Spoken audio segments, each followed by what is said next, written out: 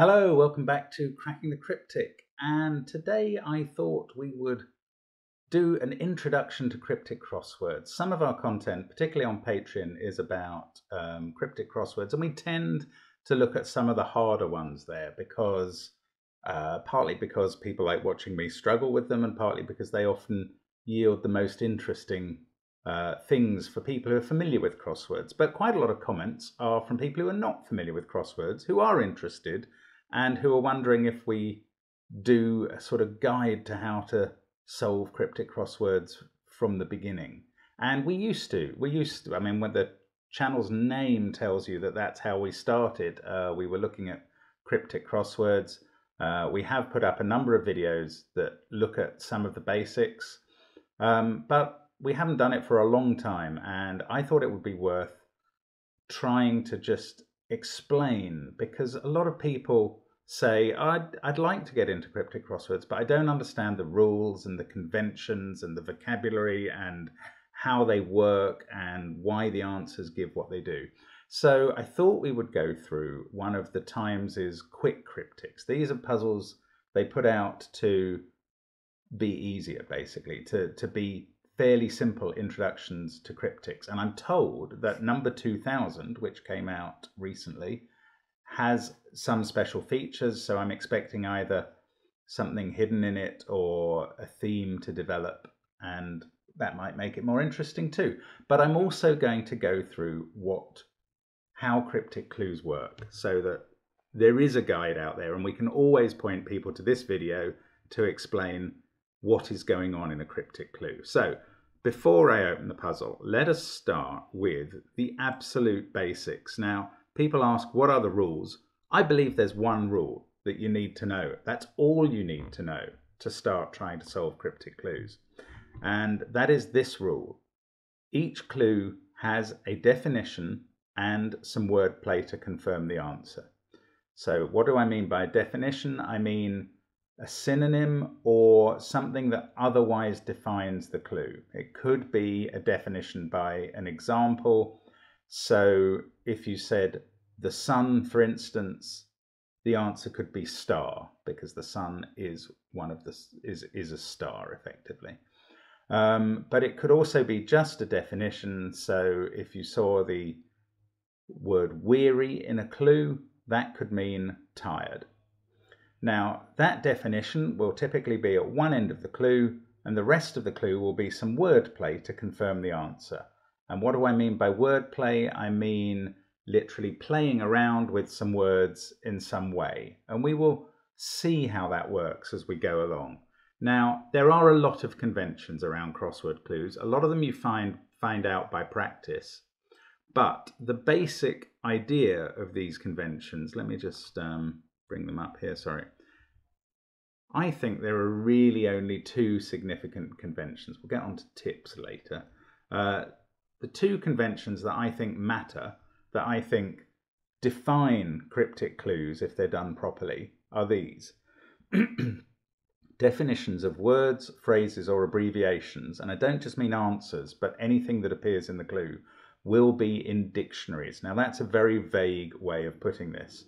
Quite a lot of cryptic crossword setters use Chambers Dictionary. It's somehow become the traditional British, and indeed in some other territories, the standard dictionary for crosswords, partly because it has extensive vocabulary that's useful, and partly because, I don't know, it's just become the standard, and I think it's embraced that to some extent and set itself as the crossword standard. But some setters will use other dictionaries. The point of this convention is, in British cryptics at least, you do not get phrases that are too new for the dictionary. That is very rare, and that's why, to some extent, an American crossword solver will find a British crossword a bit stuffy. It won't be using modern slang that hasn't got into the dictionary yet. It won't be using phrases that, although they may be in vogue at the moment, may die out. And that's quite important. Also, this limits the amount of abbreviations that can be used. When you first look at cryptic clues and their answers, you see an awful lot of abbreviations and you go, well, I didn't know that could stand for that. And it seems a very unlimited universe of what the crossword compiler could use. But in fact, it is a bit limited by what abbreviations would be in dictionaries. Also, this convention means that you can't define a word in the way you use it if that's not the standard way that is accepted by dictionaries. So it's quite a loose convention. It doesn't really change things much, but I think it matters, and it certainly matters in terms of constructing crosswords. Now, the second correct convention is a little harder to explain still. The clue, if read correctly, should precisely specify the answer. The wordplay parts of clues will sometimes just list wordplay elements that if you put them together, they work. If, however, one needs to be contained within another, if one needs to be reordered, the clue has to say that. Sometimes clues will just give the wordplay parts. Sometimes they will give an imperative verb to tell you to put something in something else or to reorder something. Sometimes they will describe from the point of view of the answer how it came to be assembled. But in some way, and if you read the clue with the meanings that the words are meant to have in it, it should specify that answer. So I'm also going to go on to the first tip I've got, because I think this matters a lot before we start solving, and we'll come on to the other tips later. So this tip is very important. Some apparent words in the clues are only there to provide letters in the answer. And this is sometimes called a use-mention distinction. So if there is an anagram part of the clue, the word used to provide the letters in the anagram. So let's think of a very straightforward example. I don't want to use dog and God because that's a reversal as well as an anagram. But let's say cat. If you had a clue that said crazy cat in it, and the answer to the clue was going to be act, which is an anagram of cat. The word cat is there not being used for what it means in any way. It's just being used to provide the letters. And that happens to most clues. Probably most clues have a word or more than one word in it that you're not reading. You could put it in capitals because it's not the word cat that you care about and what it means. It's the letters C-A-T. So with this information in mind, let's call up the puzzle and have a look at it. I'll come back to some other tips as we go. But here we go. This is, I've never seen this before. This is the Times Quick Cryptic 2000. So let's have a look at the first clue that comes up. Scoundrel keeping Oscar behold in the shade. Okay, it's a slightly complicated one in a way. There are three parts of the wordplay, and they are the one word here. No, in fact, there are no words that are just providing letters. These are all definitions in a way. So Oscar is in the International Phonetic Alphabet. If you're spelling out how to spell the word God, you might say Golf Oscar Delta, and Oscar there means the letter O, and in this clue it means the letter O. Behold is an interesting crosswordese word. There is an old word for behold which is lo, as in lo and behold. Lo means look at that. So LO is what behold means here. And the scoundrel in the first word of the clue, again, we're going to translate that. We have three more letters. Look, this clue enumeration of 6 tells you how many letters are in the answer. So we have O from Oscar, lo from behold. We need 3 more letters to make this up. And the scoundrel is keeping Oscar behold in. So what 3-letter word for a scoundrel can we think of? Well, one of them that you might be able to think of, it's certainly not the only one. You might have thought of cad, for instance, but in this case it's cur, as in a mangy dog or a scoundrel. So if you put O lo in cur, you get colour in the British spelling, which is a shade. That's the definition. So If you have the scoundrel keeping O and low in, and that's cur putting it in, and you get the shade. And this brings us straight onto our second tip, which is very important. Oh no, well, the second tip is look for operators saying how certain clue parts act in the wordplay. And here it was keeping in. So scoundrel was keeping Oscar Behold in. But the third tip is very important as well. Look for short synonyms of words in the clue. So as soon as I read that clue and saw Oscar, I thought, well, that can often be O. As soon as I saw Behold, I thought that's almost always low. I was much less certain about cur, but again, I'm looking for a short synonym. So I might have been looking for a short synonym of shade, and I might come up with hue, H-U-E. But if you think of the right ones in this case, you get to the right answer. So that's what we get, colour. So we could move on to the next clue, but we get some letters. And actually, one of my tips is, here we go, is use checking letters to guide your thinking. So the first thing I'm now going to do is to move on to checking letters, and those are the letters that we've now got in the grid. So this letter O in 1 down is providing a check between 1 down and 6 across, so it's a checking letter. We call the other letters in this clue unchecked letters or unches. So 1 down, from part of empire perhaps, no one local sadly. Now here we're going to be combining a couple of the things that we've considered doing. We're going to be combining translating one word in the clue into something shorter, and that's the word one. That is very often in crossword clues representing the letter I, not so much because it looks like it, but because the Roman numeral for one is an I. And if we translate one to I, then we have no I local, sadly. And if you consider that sadly can mean in a bad way and is often used as an anagram indicator. So we're going to anagram the letters of no I local. And the clue is from part of empire, perhaps, the definition part of the clue. So we're looking for a word that means perhaps from a part of an empire using those letters. And if you're good at anagrams in your head, you may come up with this word, which is colonial. So there we go, that's 1 down. Now let's have a look at 2 down. It's quite a long one, so we may not get very far with this. I may not know the answer. So, female compatriot of noble line without husband. And I don't know what the answer to that is, I have to say. Oh yes, okay, I've got it now. So the definition is actually the more helpful thing here. Often the wordplay is very helpful, as we found in the first couple of clues. But here the definition, well, I'm going to tell you it's female compatriot.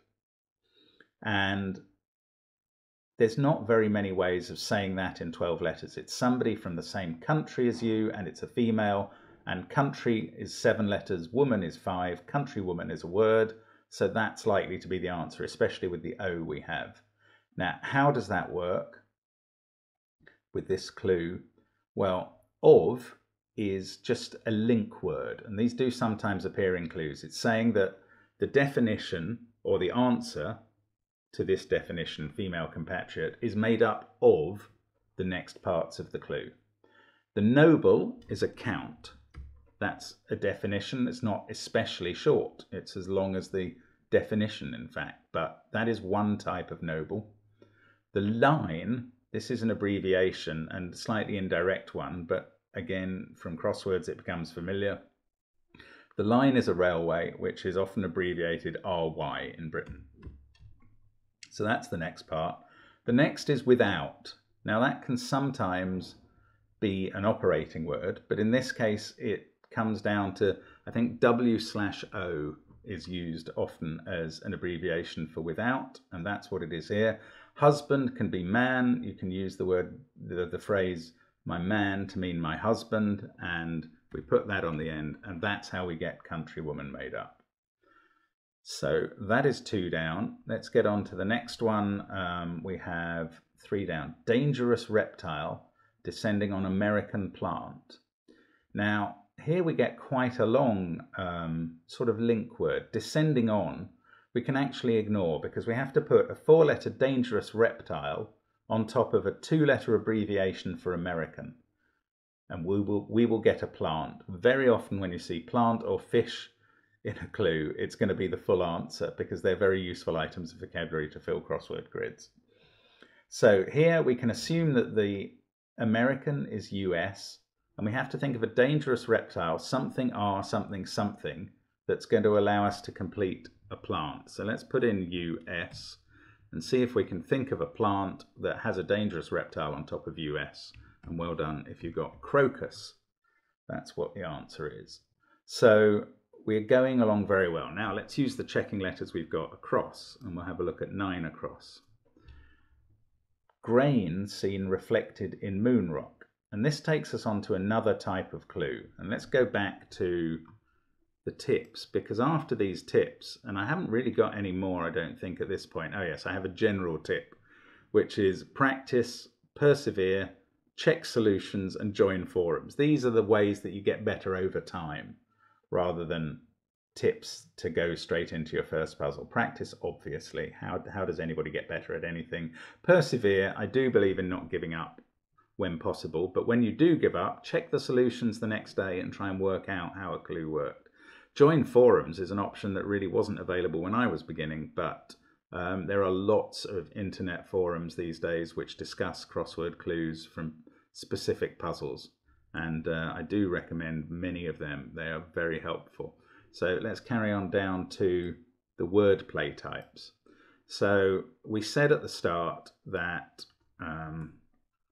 we would come up, there was always wordplay in a clue, and it's not true.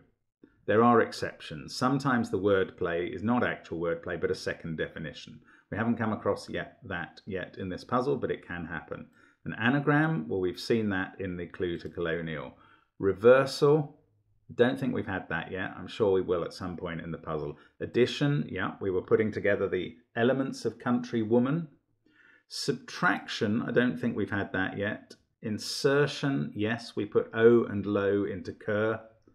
So we've already seen many of these types.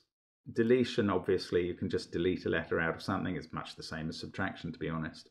Now, we have now come across one of the other 2 types that I think are worth listing at this point. Hidden and homophone. And there are a couple of exceptional types that we haven't seen, but really we've covered the basics now. Now, a hidden clue basically hides the answer in plain sight in the clue. And we'll see that in the clue that we're looking at now. We'll get on to a homophone. Hopefully we'll have one of those somewhere in the puzzle. You don't always get one, but we'll see if we do. And of course these things can be combined. But here we have something hidden in this clue.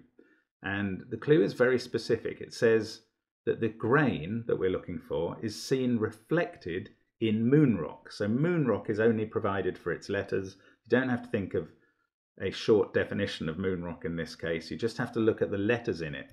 And reflected is telling you that you need to look at them backwards. So what grain is seen reflected, i.e. backwards, in moon rock? Well, let's spell out the letters backwards. It goes K, C, O, R, N, O, O, N. And using O and N in the grid, clearly C, O, R, N is the necessary part. Corn is a grain, and that is the answer. So we will move on to the next clue. Rotter I ring to return luxury car. And here it's good to think of luxury car is kind of a bit vague. It doesn't seem like the letters are useful. It doesn't seem like an operator. So it's probably the definition. Can we think of a luxury car that's 8 letters beginning with C? Well, I can think of a Rolls-Royce Corniche, but that doesn't really work with the clue. So the other one that I can think of is a Cadillac. And that has the rotter that we ignored at 6 across, at the cad in it. So he was a scoundrel in 6 across, and that was cur. In 10 across, with an interchangeable definition, it's rotter, and he's a cad. So cad and I are from rotter I. And then it says ring to return. And here's our first reversal. We need to return a word meaning ring. If you ring someone, you call them. And that gives us the elements of Cadillac.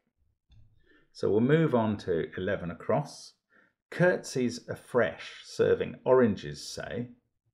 Well, curtsies, I mean, you might come up with the word Bob for curtsy, but its letters look very helpful, especially given that we have I, R, and S in the answer, according to the grid. So let's think about afresh. That could be an operator. It could suggest that we come up with a new way of using the letters of curtsies. Curtsies is only there to supply its letters. We'll make an anagram of it to serve up oranges, say. Well, that's citruses.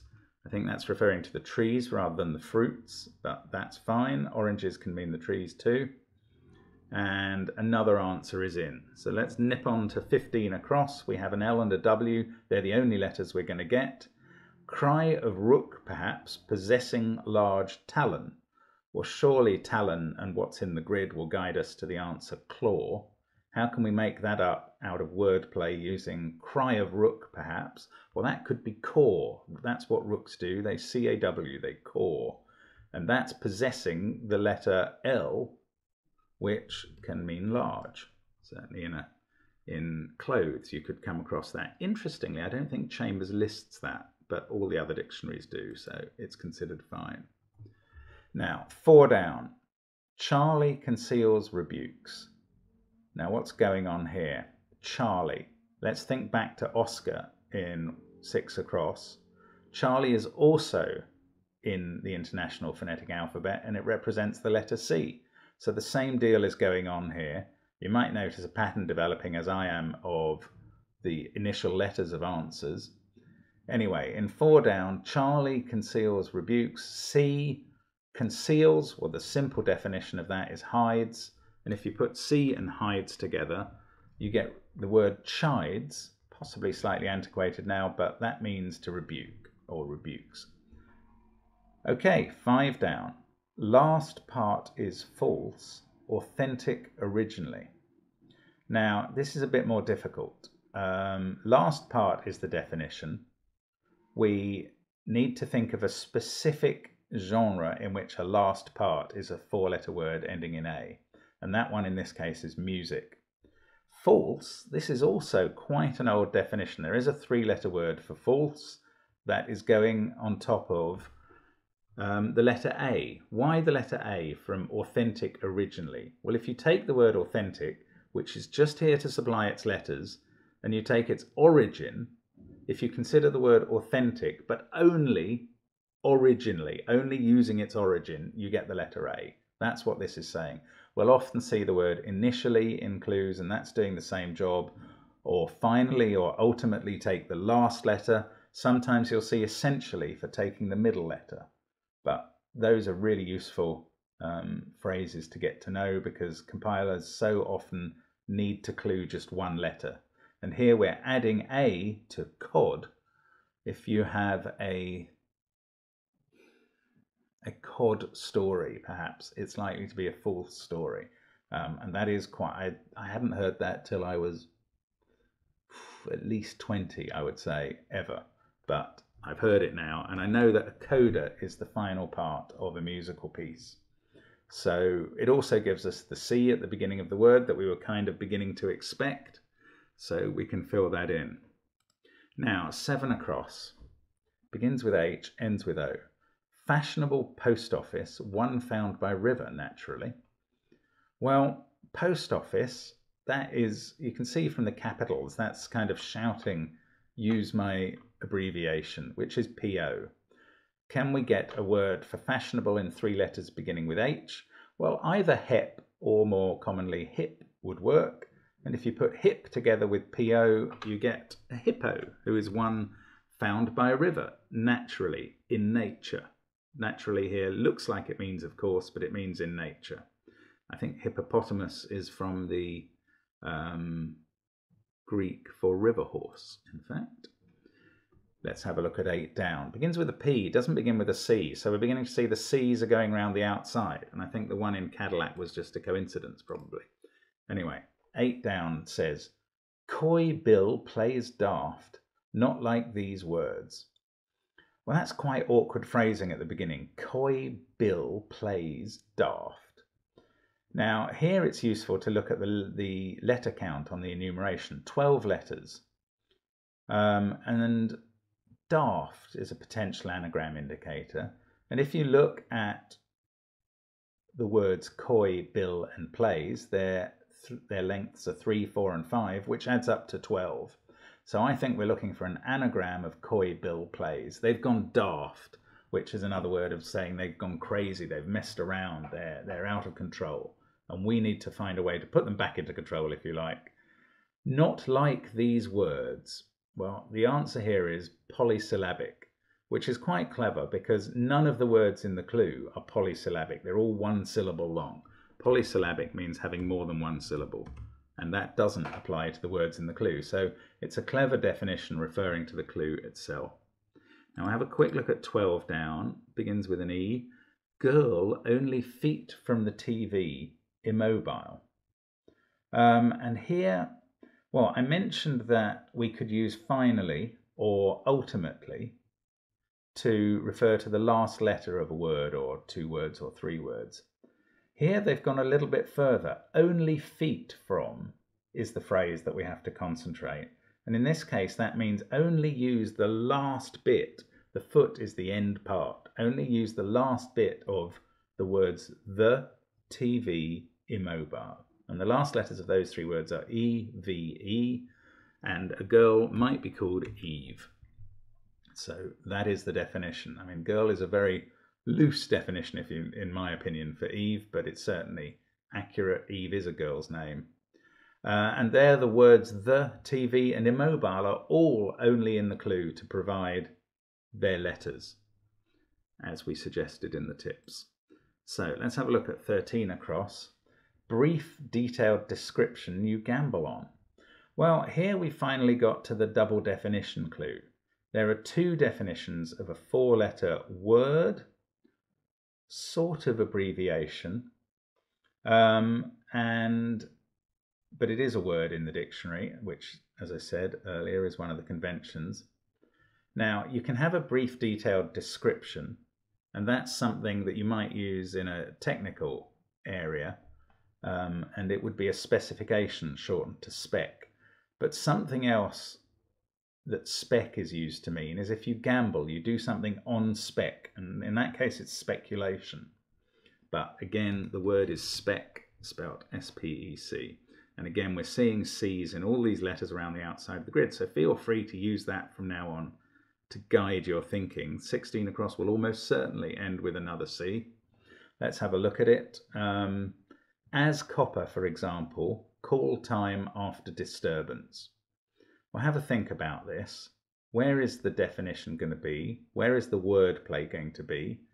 We've got an E, an L, and a suspected C in the clue. Count up the letters. 8 letters we need. Well, look at call time. That's got 8 letters. It's got an E, an L, and a C in it. It's got 2 L's, in fact. And there we're looking after disturbance, suggests you might have to disturb those letters. So we're looking at another anagram. It's got to mean as copper, for example, and the answer is metallic, which is like copper, for example, or indeed any other metal. So let's have a look at 14 down, again, probably ending in C. Long poem, I'm immediately thinking of epic. Cut by half causes widespread ill feeling. So the definition seems to be at the end of the clue. Widespread ill feeling or causes widespread ill feeling, although causes could be a link word leading on to what's going on. So we have to cut epic with a half. And one of the synonyms for half is demi, as in demijohn or various other forms. And if we put demi into epic, we can get epidemic, which is widespread ill feeling, not in the actual meaning of ill feeling, which means spite or malice, but in the effective meaning of ill feeling. If everybody feels ill, that's because there's an epidemic. 20 across, boy having beer cold. Well, beer is very often reduced to a 3-letter synonym in crosswords, ale, and that works very well here. Ale, And then cold can be the letter C, which we're expecting at the end as well. That is in weather forecasts. I think you see cold abbreviated to C. And Alec is a boy's name, just as Eve is a girl's name. Let's have a look at 21 across. Genning up, it regularly leads to boredom. Well, this is a type that we haven't analysed, but here regularly is being very specific about what to do. Genning up is an odd phrase, so perhaps that's only there to provide its letters. And if you regularly dip in and take the letters of genning up it, we'll take the 2nd, the 4th, the 6th, the 8th, and the 10th letters of that phrase. So we're selecting them regularly, and it gets you E-N-N-U-I. And ennui is a word taken from the French, but in English dictionaries meaning boredom. So that's the answer there. Let's have a look at 22 across, remembering it probably ends in a C. Ace detectives in charge becoming sour. Well, here we're back to what we had at the beginning. We're looking for short synonyms. We always are. Ace can be abbreviated to the letter A in a bridge deal or something. Detectives, this is a British abbreviation. The CID is the Criminal Investigation Department, I believe, of the police. So A plus CID. In charge can get abbreviated to IC. You'll find all of those abbreviations in our dictionaries. And we get acidic, which can mean sour, both literally and figuratively. 16 down, measuring system encountered, endlessly valuable. We'll finally get a deletion. So the measuring system here, you may be able to guess just from the letters, the fact that it ends in C, but encountered translates to its short synonym met. Valuable here means rich, and endlessly means delete the last letter. It's without its end. So we get rick, and metric is a measuring system. 17 down, sailor with waterproof coat found on road. Sailor has a number of short synonyms or abbreviations. They include AB for able seaman, that's the abbreviation within the Navy, OS for ordinary seaman, but also tar, which is an old word for a sailor. So here we can put in tar, we've got the T at the beginning. Waterproof coat is a Mac, and what's found on the road, tarmac. That's the answer to that. 19 down probably ends in a C. Oil exporters work with European Community. Well, European Community, again, you can see the capitals suggesting its abbreviation. Work is a little more elusive. That can mean an opus in music, which is often abbreviated to OP. So if we put that, we get OPEC, which is OPEC, an abbreviation, but sometimes used as a word. I'm not quite sure how it would appear in the dictionaries, but that is the oil producing and exporting countries. I believe that's what OPEC stands for. And we've got one more answer to do. We're suspecting it begins with a C. Reduce run for one travelling to work. Well, I'm sure you can see the answer from the letters in the grid. Commute is a word meaning to reduce a sentence or something. If you commute someone's life sentence to 10 years, that means you reduce it. Or I think the most familiar use in English history is that death sentences were commuted to transportation. But anyway, that gives us commuter, who is one travelling to work. Oh, I didn't mention that run can be abbreviated to the letter R. That's from cricket. And there we go. That is the solution to the quick cryptic number 2000. Now we can see all these C's around the outside. I think if we count them up, we will find that there are 20 of them around the outside. And C can be 100 in Roman numerals. If you multiply 100 by 20, you get 2000, the number of the puzzle. I think I read that Des was the setter of the first Times quick cryptic, which must have been, it comes out, I think, Monday to Friday. So there must have been 400 weeks of the quick cryptic. It seems like quite a recent innovation to me, but that's clearly 8 years worth of quick cryptics. So Des was asked to return, I believe, for the 2000th and compiled this specially, which is nice. And that is our introduction to cryptic crosswords, do remember these parts of the tips at least. The rule is that each clue has a definition and some wordplay to confirm the answer. As I said, there are 1 or 2 exceptions. We didn't need any of those for this puzzle. You won't for almost any puzzle. The conventions are that the answers particularly, and any definitions of them or parts of answers, will tend to be in dictionaries. So you can at least limit your thinking to what would be in the dictionary. The clue, if read correctly, should precisely specify the answer. That didn't matter too much today, I don't think. Some words in clues are only there to provide letters. That's very important. Look for operators to help you solve the clue, because they often lead you to which parts of the clue are doing which job. Look for short synonyms of words in the clue. Use checking letters to guide your thinking. And of course, the normal practice and ways of finding out how to find things you didn't know before. Thank you very much for watching our guide to cryptic clues, and I hope to be able to recommend this video for months to come. Thanks for watching. There are a number of videos on Patreon that go into more complex crosswords, as I say. There's a number of videos in our past that deal with all sorts of crosswords, and you can use those to see these conventions and tips in action. But every cryptic crossword is using these conventions and tips. Just because the vocabulary gets harder or the disguise within the clues gets harder, nothing strays outside this, and that's a really valuable lesson. Thanks for watching. I hope you give cryptics a try, and hope to see you again soon on the channel. Bye for now.